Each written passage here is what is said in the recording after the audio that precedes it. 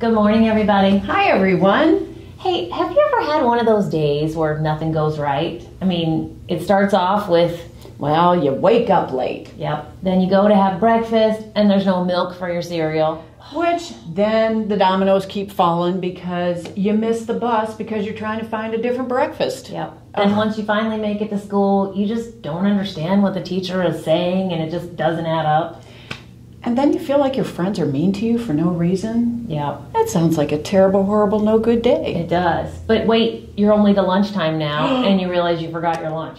Oh my goodness. Yeah. And then you get home and find out that your pet chewed up your favorite toy. Ugh. Yeah. From start to finish, your day was just crummy. And I mean, you just feel like everything and everyone is against you that day. I mean, I've had those type of days before, have you? Yes, unfortunately. Yeah, and you know what? It's so easy when you're having a day like that to feel really sad and lonely. Yeah, for sure. But today's scripture tells us that Jesus is speaking to us when we have those bad days, right? He's talking to those of us that have entire lives that sometimes even feel that way. And he's telling us that God is with us.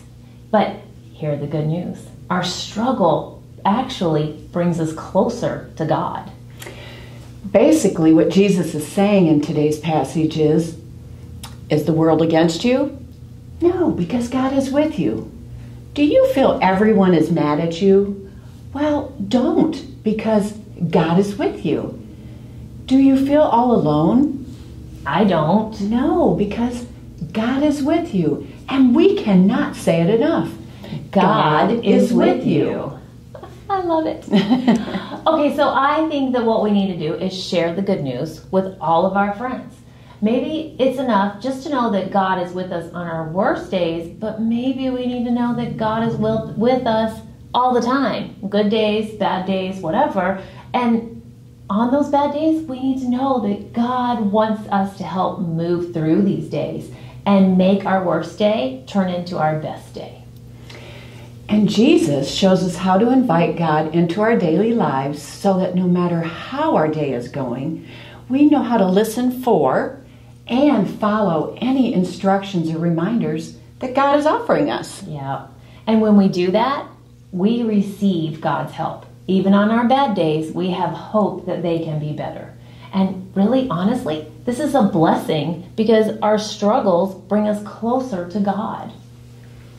And if we're having a great day, we can still choose to receive God's help in the way that Jesus teaches us, right, Debbie? Absolutely. When we do that, we might better see and know how to help those who are having those horrible, rotten, no good, terrible days. Yeah. Let's pray. Dear God, thank you for Jesus, who shows us how to receive your help and direction so that we know even on our worst days and on our best days that you are with us. We are truly blessed. Amen. Amen. Quick question. Yes? Why? Oh, tomorrow's Valentine's Day, and we wanted to wish you happy Valentine's. And to remind you that God loves you. Yes, He does. Have a great week. Bye, everyone.